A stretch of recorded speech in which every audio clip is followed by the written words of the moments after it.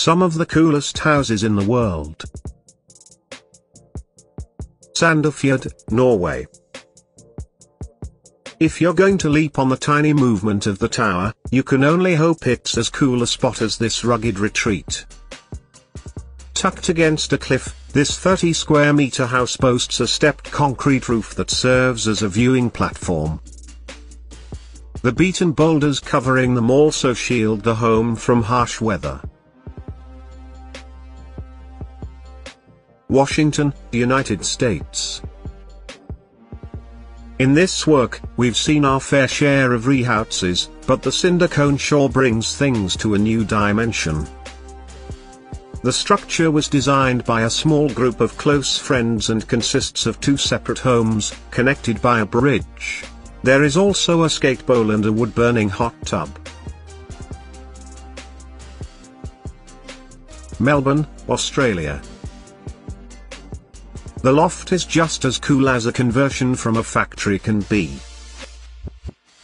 A 125-year-old factory building converted this project into an award-winning modern home, offering a combination of intimately scaled family rooms and expansive entertainment areas. The indoor steel bridge and the outdoor full-height courtyards are key highlights. New Paltz, New York. Dome homes are a special trend, but the outcome is fantastic when done correctly.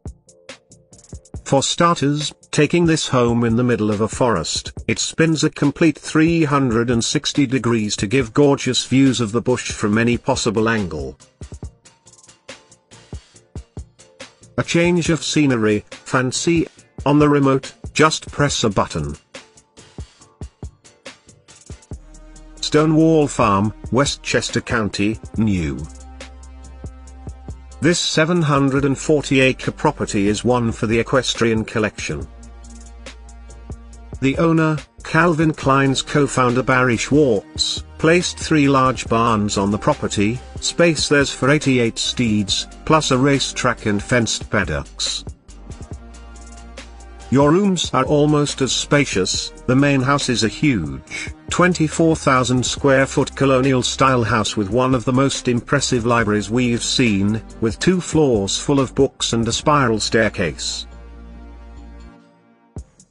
There's even a 60-foot lake, gardens and a butterfly house on the grounds. But if you're a horseman, you're definitely going to be saddling up and enjoying one of the many nature trails of the land. Villethierry-aux-Ormes, France. This can estate is not like the rest of us. If something, it's just have a 164-foot infinity pool with a couple of beds and baths on it.